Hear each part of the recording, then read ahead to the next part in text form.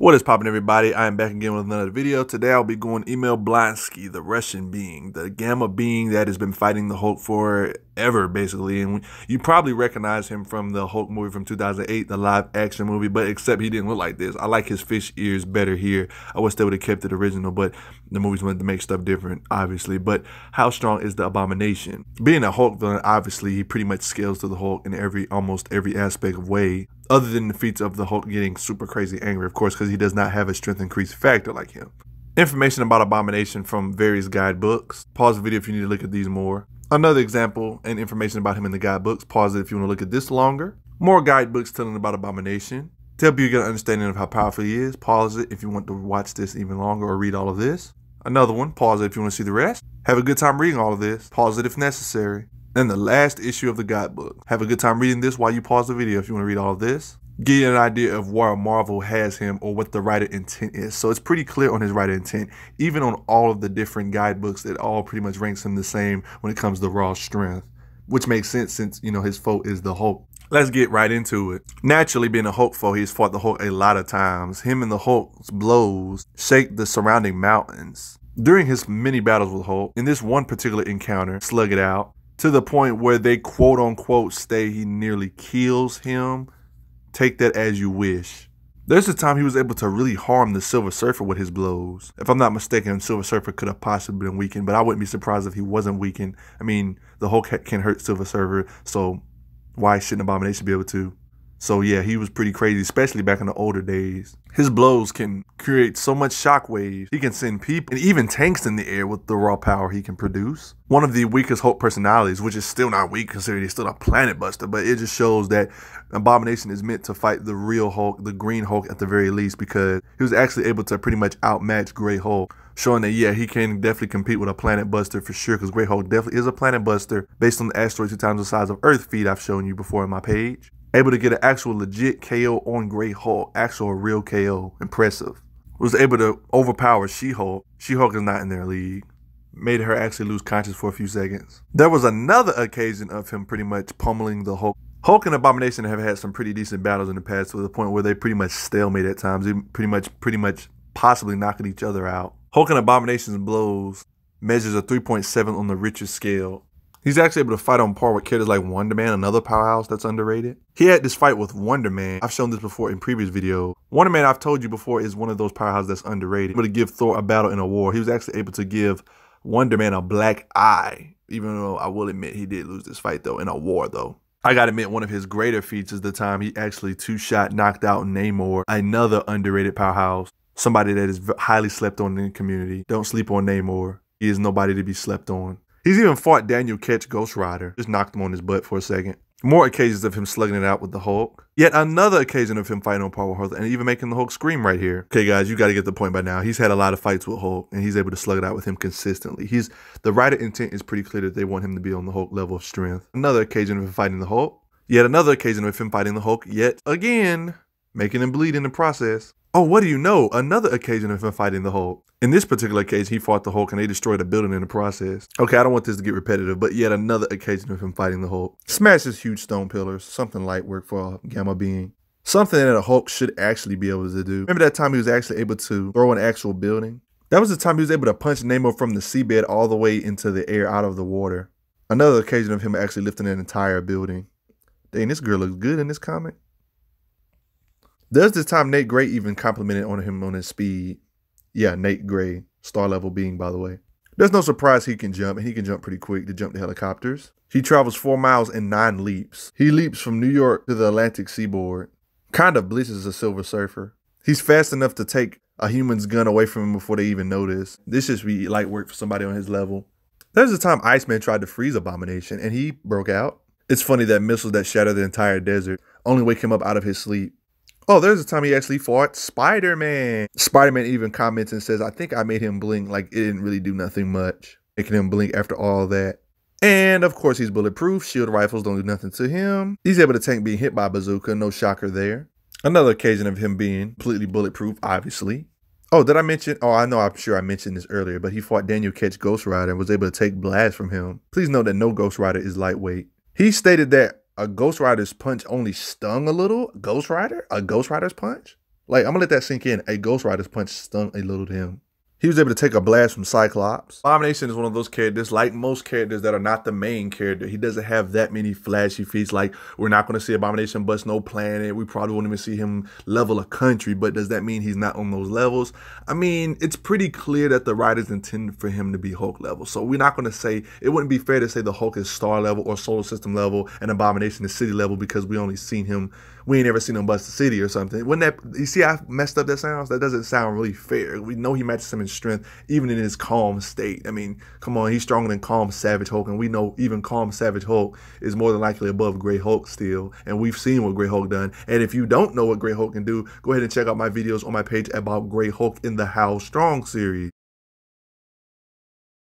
But just for those that are still unsure about how strong Abomination was, especially in his classic days, let me show you at least one scan of every single encounter they've ever had. I'm going to show you different fights in every single occasion they fought. They fought over 15 times, and I'm going to show you every single one. They fought in this occasion where he got the W, and I've shown this earlier.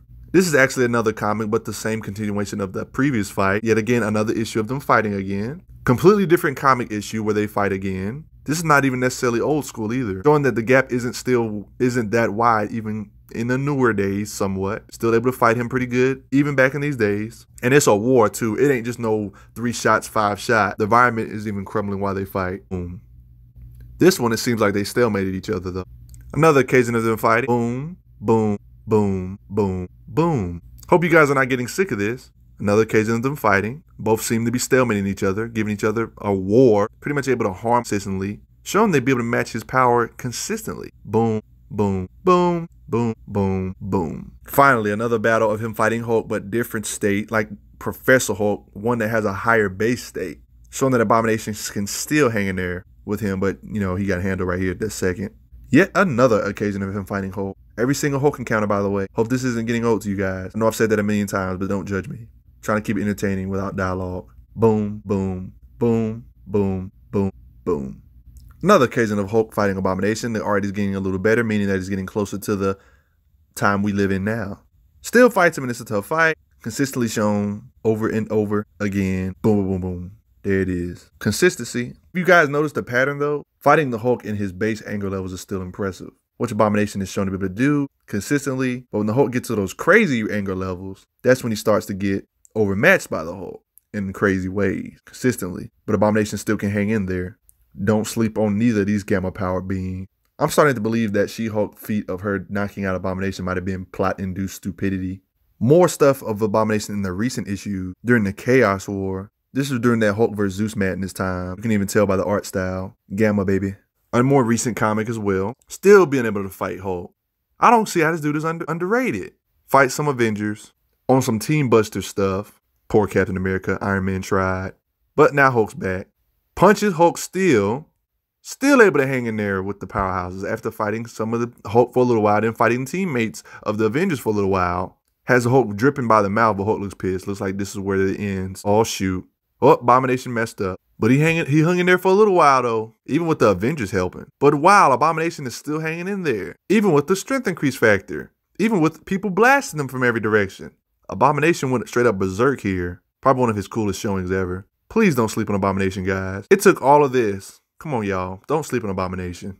I'm not one to make excuses, but based on the feat I just showed you, I honestly think this might be PIS. This could possibly be plot-induced stupidity. She-Hulk is not as strong as the Hulk. Not even close. I don't know what this writer is thinking, having She-Hulk knock him out. Now, it would be different if She-Hulk was able to do this in her current buff, huge, amped state. That would make more sense. But during these days, She-Hulk wasn't that strong. I mean, she was strong. I even made a video about her.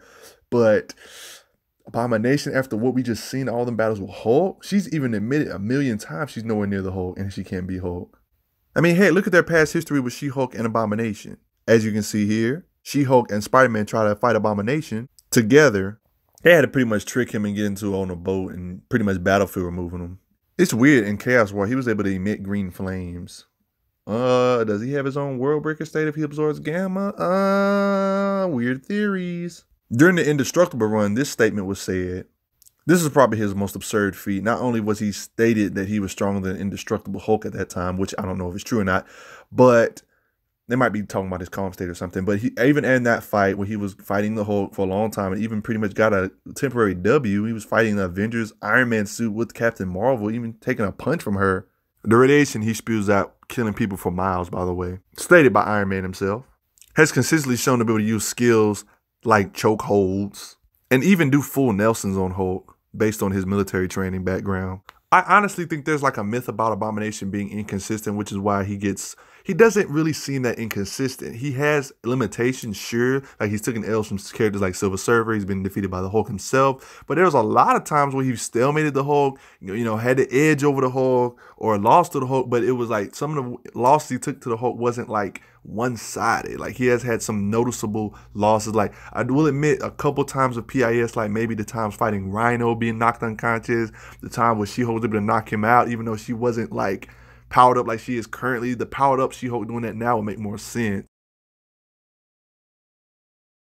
But even then, it shouldn't be easy. He's pretty consistently shown to be on Savage Hulk's level and even being able to knock out Grey Hulk temporarily. But of course, Grey Hulk has a strength increase factor, just like Green Hulk has a strength increase factor, and that's where they get the edge over him and things like that. It's even kind of implied he might have a World Breaker state, but this was never expanded upon because it was in the Chaos War. He was emitting green flames. I mean, who knows? I mean, he is a Gamma member. I can't say it's impossible, considering what we've seen Gamma members do. Heck, we've even seen Red She-Hulk have a Gamma form or a World Breaker state when she started glowing red. I mean, just who knows the limitations. The only downside is that he does have some pretty clear restraining moments.